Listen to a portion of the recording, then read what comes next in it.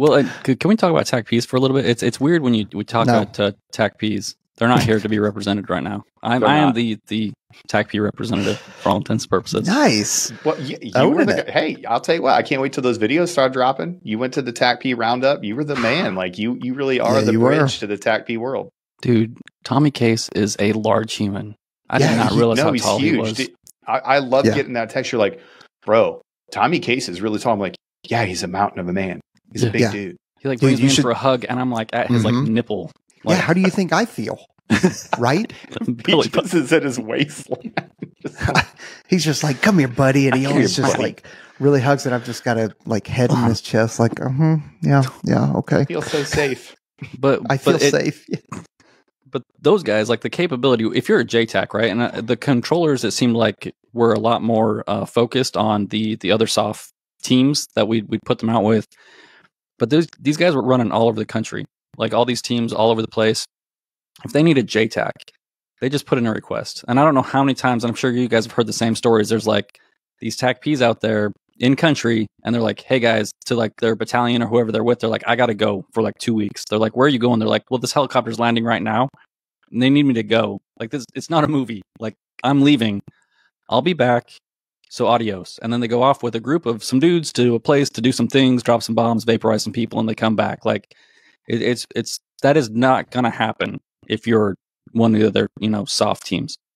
No, and it happens all the time. Like we joke around. I've never been on a deployment where somebody hasn't come and asked me for somebody on my team to go support their operations for a limited amount of time. It's happened every single time. And I don't think I've ever been deployed and seen another team do that. Just farm out a dude or two here. And by the way, no formal agreement. In Bagram winter of 2014, there was something called the Aerial Response Force, the ARF.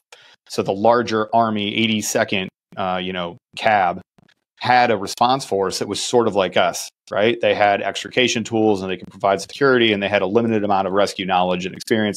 And we train with them all the time. We're like, hey, we're going to train with you guys because we have these skills, and a rising tide raises all ships. If we're not there, you guys need to be able to handle your own problems. We got it.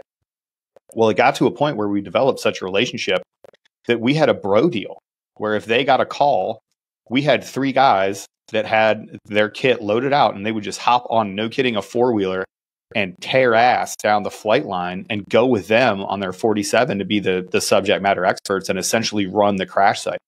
That doesn't happen anywhere. I didn't have an 82nd Airborne guy that I'm like, listen, if I need you, you got to be here in like 5 minutes, and you're part of the QRF. You're coming with us. That's happened every single deployment I've ever been on. And I think it speaks to the value of what ASVAC war is and what you're going to be able to do. And by the way, those guys were my junior E5s.